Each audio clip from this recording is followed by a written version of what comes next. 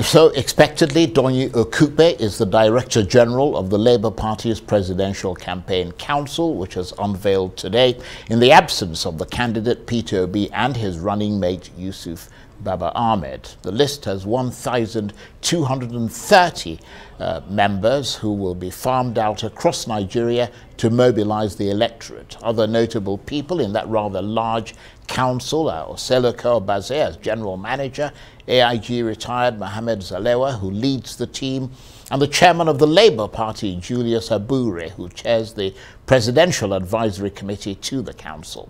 Amid the flurry of announcements, there were, among other things, expressions of concern about the allegations made by the Congress of Political Parties, the CUPP, that the ruling APC party had infiltrated and allegedly compromised INEC voter registration portals in 18 states. Well, for more on all that, I'm joined now in the studio by the chief spokesman of the Obi Datti Presidential Campaign Organization, Yunusa Tanko. Thank you very much indeed for joining us, and congratulations, that's your new title, chief spokesman of the Obi Datti Presidential Campaign Thank you very Organization. Much. But a very long list indeed. Why so many?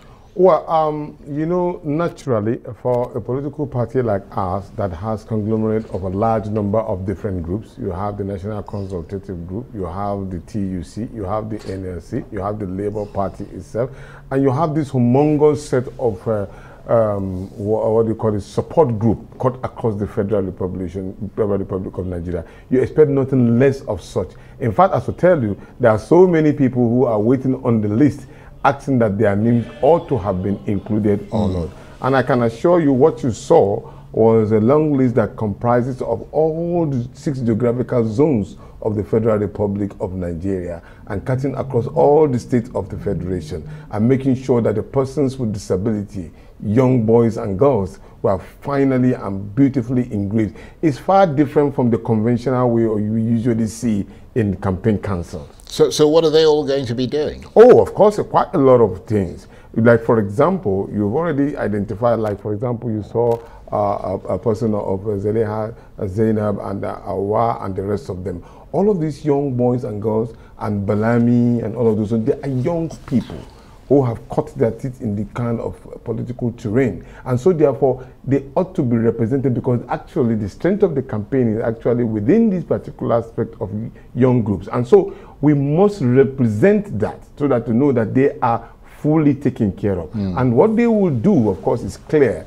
They'll mobilize along the lines of their age group, which represent close to about, from the last INEC registration, which about 12 million, 8 million of that population was the Nigerian youth, which represent the total interest of the youth who are obedient. And of course, when they are there, these are the same people who will carry this particular campaign down to the local government and the wards.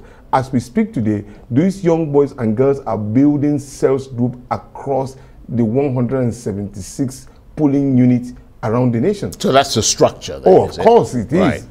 And just explain why your presidential candidate Peter Obi and his running mate Yusuf Baba Ahmed were both absent from such an auspicious event as the unveiling of the Presidential Campaign Council. That's to show you how very trustworthy they are in the hands of those they have already given the leadership of the campaign organization to. Like, for example, Chief Dr. Donyi Okupe, who I refer to as the Oracle. These are people who have been tested and trusted. And when they do things, they do it carrying everybody along. You saw the National Secretary of the Labour Party, the Organizing Secretary of the Labour Party, and you saw leadership of all support groups who are also on that particular system. Yeah, but we didn't see your presidential candidate. But that does not mean that probably they had no endorsement of the presidential candidate. No, I'm not saying they did. Well, I mean, that's another issue, really. But it's just that at such a big event, you'd expect to see. I mean, we saw the PDP unveil its own council. I mean, you had Atiku Abubakar. You see, that is one different thing that we are doing. We are not doing a copy and paste campaign. No, nobody's saying copy and paste. We're just saying that it's an auspicious event. If because A had done something, that doesn't mean that we should replicate the same thing he or she has done. As long as what we are doing can give us results, we don't need to do a copy and paste kind of campaign.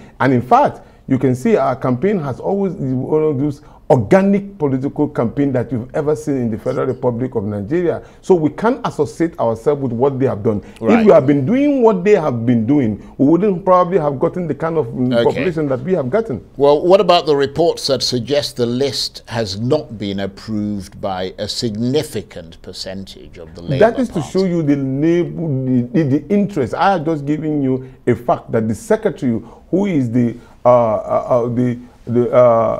person who owns the documentation of the party, was at that particular program. You saw him, he spoke. In fact, he was the one that... So it's just ugly rumors. So of course, when you hear things like that, when you are having a political party moving towards clinching government, you will hear all kinds of assertion and counter position. But for us, we are soldiering on. Our target is Asuvila.